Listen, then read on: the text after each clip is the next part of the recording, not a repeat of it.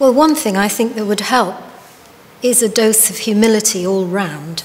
Not all of the claims that are made about innovation, for example, are necessarily borne out in practice. More deliberation of the implications of certain kinds of technological innovation would be beneficial.